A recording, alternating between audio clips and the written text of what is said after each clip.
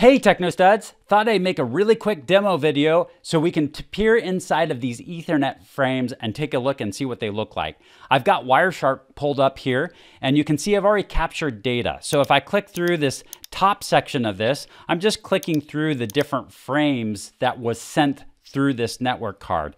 Down below, the middle section here is where we can actually get more granular and see what's involved inside, what different headers there are, and what's involved in this frame.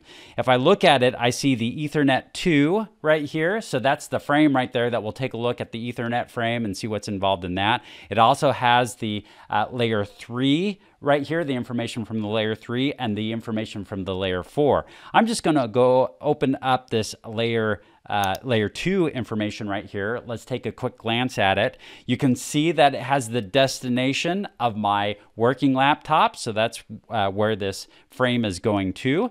We see the source of the demo laptop. And so that's what it's coming from. And then we also see that this is a type IP version 4. Now I don't have in here, I don't have any tags because I'm not doing any tagging with this.